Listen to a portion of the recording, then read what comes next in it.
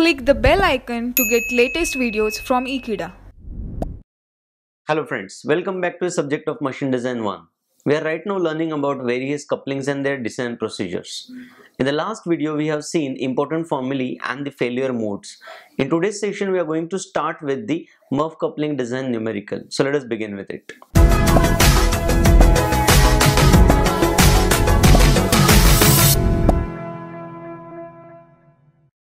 So friends, as you can see this on the screen, the problem statement is given. Let's quickly read it out. The important parameters, of course. Design a Muff coupling that clears that Muff coupling is to be designed to connect steel shafts. So shafts are made up of steel. To transmit 25 kilowatt. So this is the power given at 360 RPM. They have specified the materials also. Of course, this steel's one. For materials for shaft, keys and sleeves are given. For shaft and keys, the same material is being used whose value of yield stress is given for tension and compression, which is 400 Newton per millimeter square, and the factor of safety associated with these two materials, they have specified 4. Of course, this selection we can do from PhD data book, also from the section of keys and shafts, but since it is given, we are going to use the same thing. The next thing is sleeve. The material selection for the sleeve is such that its properties are 200 Newton per millimeter square and the factor of safety associated with it is 6. Let's quickly look at the way the design is going to be. These are the two shafts whose diameters are equal because it is not specified separately, and this is going to be your sleeve. As this sleeve is one piece, it is also called muff. Now this muff will have similar impression on the other end also, where the shaft will be engaged inside this keyway with the help of key. So there comes another component that's called key. Now we know that key designation is its breadth versus height versus length. So in short, we need to design shaft, or we may have to select it.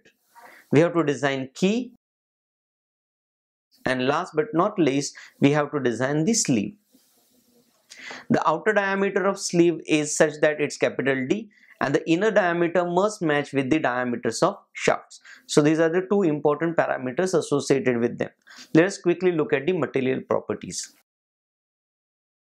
Now the materials are same for steel and key.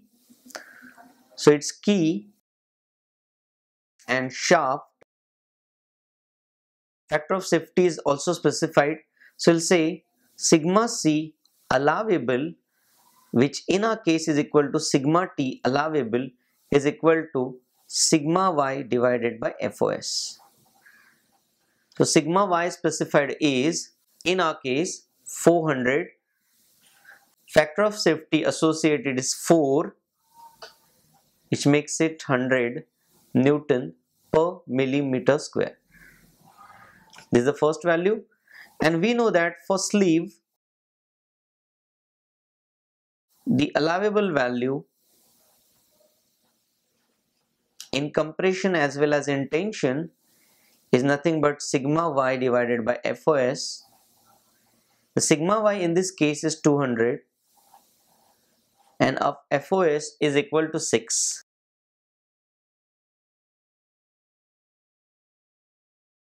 So these are two important material properties. Of course, we know that for steels, tau value, tau is nothing but the shear strength, is always equal to your allowable value of maybe tensile or compressive, let's say yield, divided by 2. So these are the three important material properties that we have to refer to. Let us begin with the first part, which is of course the shaft. Now we know that the torque or the resisting torque is nothing but equal to power in kilowatt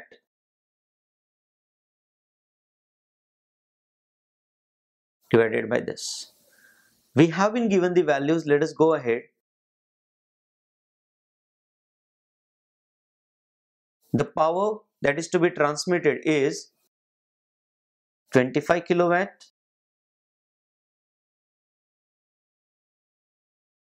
and the RPM at which it is going to work is 360. Using these values, we'll get, after solving this expression, so as we evaluate this, we get the answer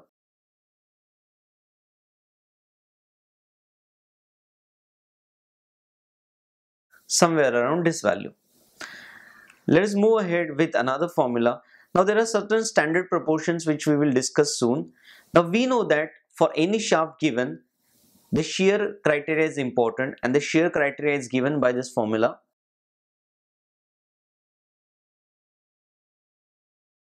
Where d is the diameter of the shaft.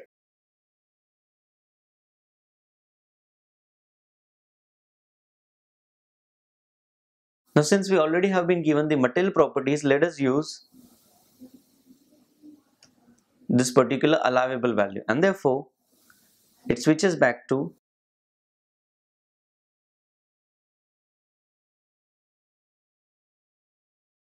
now the tau value, as we have seen, for shaft is recently given by 100 divided by 2.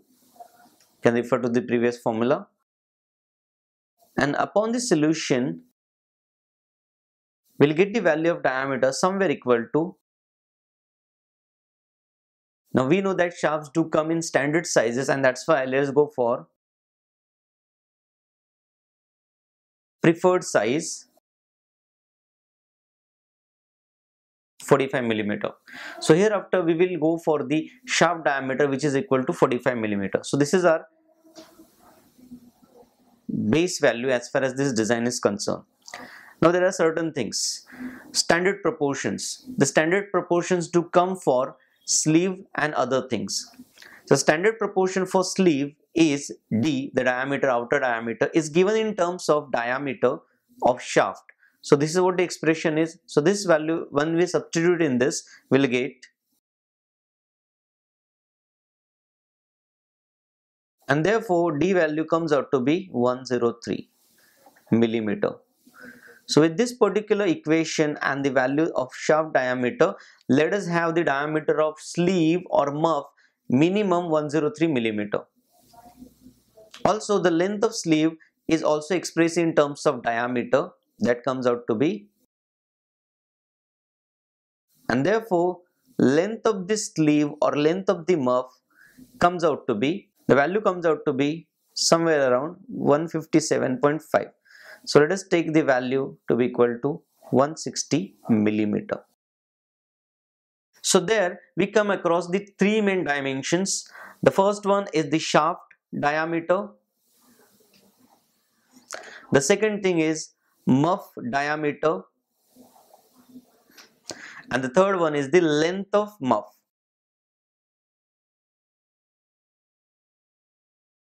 So this was for this session where we have designed, we have selected the material first, then we have designed the shaft, and then we have gone for the standard proportions of the muff in terms of the outer diameter and the length. In the next session, we'll look at the design of keys and other parameters. Thank you so much for watching this video. If you like this video, please subscribe to Ekeeda. Thank you.